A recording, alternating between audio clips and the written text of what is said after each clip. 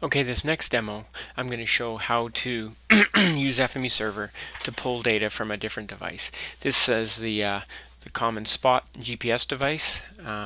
It's popular with people who go to the backcountry and just as a nice personal device and way to collect your information. So anyway, so one of our guys at Safe Software, Ken Bragg, went on a bike trip and he has one of these, and he published his location as on his bike trip. Now the thing to note about this GPS device is it does not push to the HTTP. What it does is it connects to its own server, and then if you want data from that server, you need to pull the data from that. So this is an example of FME Server talking to the different kind of sensor, and that's the one in which you actually have to pull the data from the Spot device. So I'm going to show you how that works, and again, it's very simple.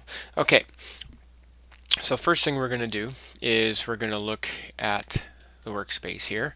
So we will look at the workspace, and you're going to see that it's very simple.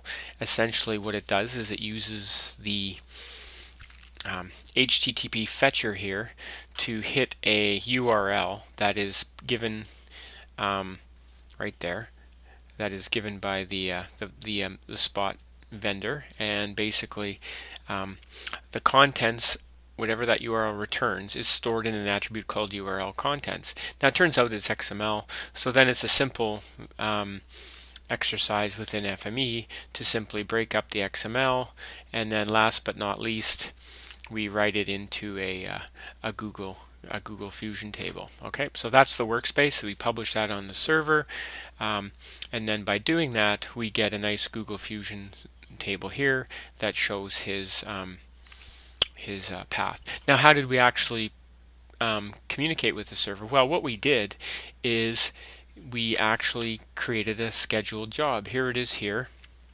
and it essentially runs that workspace I just showed you. In this case, it looks like it's reoccurring every 30 minutes, I think. And so every 30 minutes, this job's going to run. It's going to run that workspace I just showed you, which is going to pull data from the server, and it's going to update the Google Fusion table only if the time it doesn't get the time. It only does the one in which the timestamps it hasn't seen before, so it doesn't put duplicates into the table. But that is it. Again, very small workspace that enables you to do that. So this is an example of how the scheduler can be used in associated with the HTTP capabilities of FME to easily pull data from a different type of server which does not support push, but in this case pull. Okay, and there you have it.